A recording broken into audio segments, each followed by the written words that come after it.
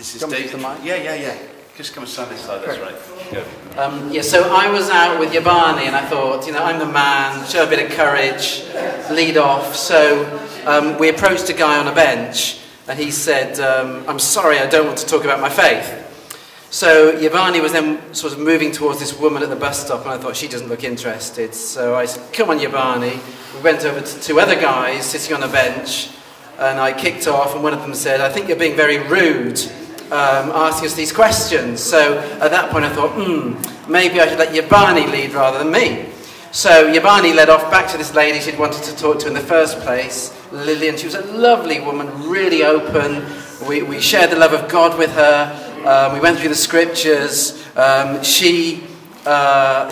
We prayed for her, then she prayed the prayer and gave her life to Jesus. And so I thought, right, Yabani, you go and I'll follow. Yeah. So we then approached a couple of people at the bus stop under Yabani's leadership.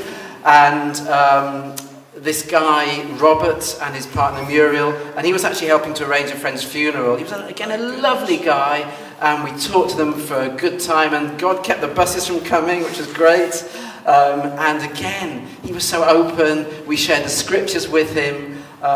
We prayed for him. Again, he prayed the prayer. He gave his life to the Lord. It was absolutely, I gave him my phone number, hoping he'll get back in touch with me. It was great. And then we went to another guy, and I thought, well, I'll lead again this time. Went up to this guy on the bench. I said, started talking to him. He said, I'm sorry, I don't want to talk to you. And he walked away. So that was my morning. It was absolutely brilliant. Praise God. Praise God. Thank you. Amen.